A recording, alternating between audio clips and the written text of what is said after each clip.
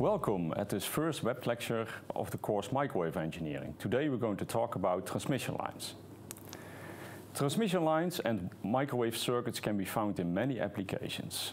Think, for example, about automotive radar, but of course also wireless communication. Not only in your phone, but also in the infrastructure. As an example, I want to show you this board, which is in fact a board which is used for base stations for 5G wireless communications in the future. The board is a nice example of microwave engineering. It consists of 4 antenna elements. So one of these circuits is, for example, a power combiner. Another circuit you can find on this beamformer is a delay unit where MEMS switches are used to switch between a short and a long transmission line. Before we can design such circuits, we have to understand the basics of transmission line theory. A basic transmission line is represented by a set of coupled wires. The coupled wires can be, as we've seen in the example, a transmission line, a short microstrip line printed on the substrate with a ground plane underneath, but can take many forms. In the schematic, we represented by a 2-wire set, which is connected to a source. We will assume in this course that along the transmission line, transverse electromagnetic waves can propagate, so-called TEM waves. If you want to know more about TEM waves, please check your bachelor course Electromagnetics. Now, suppose that we want to know the current and voltage along this transmission line. How can we do that? How can we solve that? Well, there are 2 approaches. The first one is to use electromagnetic theory, Maxwell, and the second approach is to use Kirchhoff. In this course, we're going to use Kirchhoff. But then we come up with a problem, because the transmission line length can be many wavelengths long. So then how can we apply Kirchhoff, because Kirchhoff assumes that we have lumped elements equivalent circuits. Now, how to do that? The trick is to consider first a small piece of transmission line with a length of delta z, and delta z needs to be much smaller than the wavelength. This piece of transmission line we can model by Kirchhoff, but then how? First we have to define an equivalent circuit that models this short piece of transmission line. The equivalent circuit consists of an inductor, which accounts for the inductance along the wire. It has a series resistance, which accounts for the conductive losses in the wires. It has a shunt capacitance, which accounts for the capacitance between the 2 wires. And it has a shunt conductance, which is related to the losses which might occur in the dielectric material which can be found between the wires. Think, for example, about the microstrip example. Now, we have an equivalent circuit now. The next step is to use Kirchhoff and try to find a solution for the voltage and the currents. So, let's apply Kirchhoff and start with the voltage law. So if we walk around in this circuit, we know that the total voltage has to be 0, which means that the voltage at the input minus the voltage along the series resistance minus the voltage along the inductor minus the voltage at the output has to be 0. Now, the second Kirchhoff law is the current law. We can apply then the Kirchhoff current law to the output node.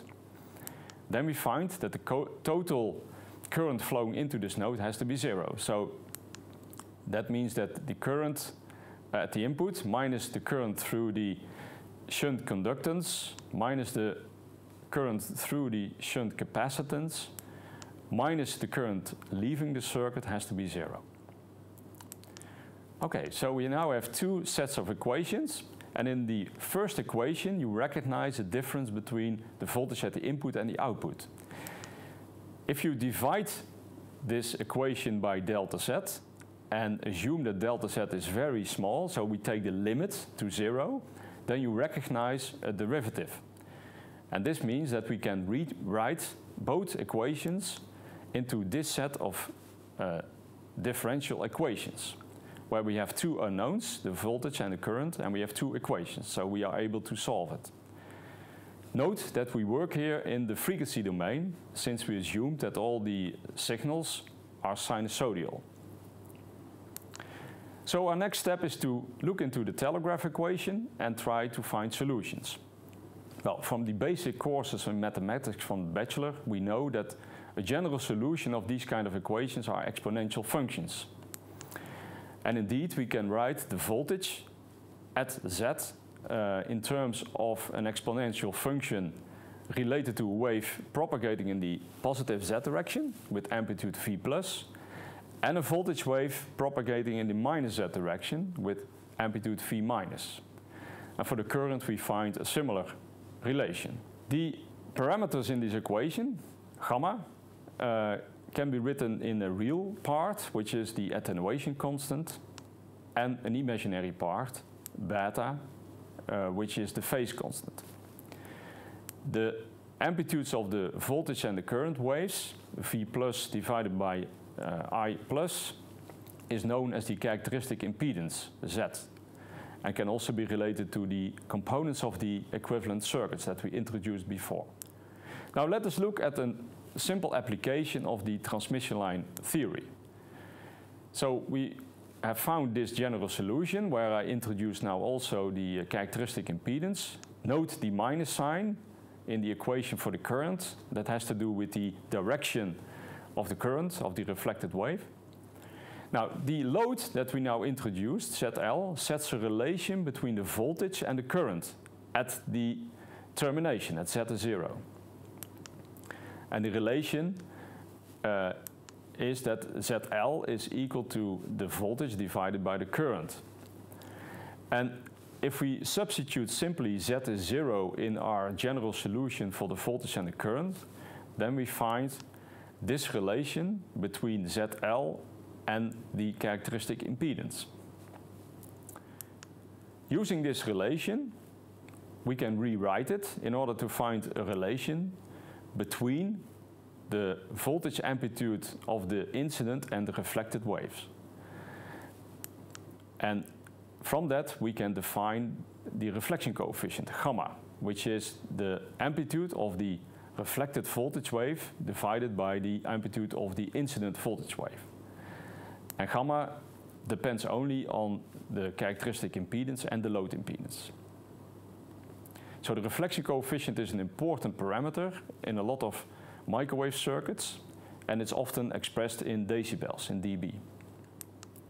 Some examples. So for example, a short. That means that ZL is 0. If we substitute that in our equation for gamma, then we find that the reflection coefficient is -1.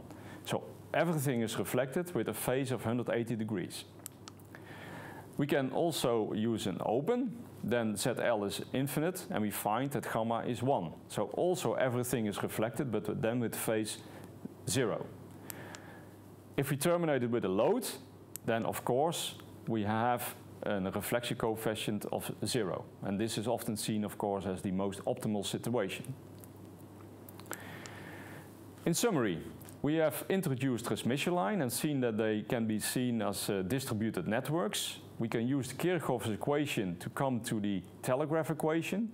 We've solved it, and we've shown that if you terminate the transmission line with a load, you can introduce the reflection coefficient as a parameter for the quality of a microwave circuit.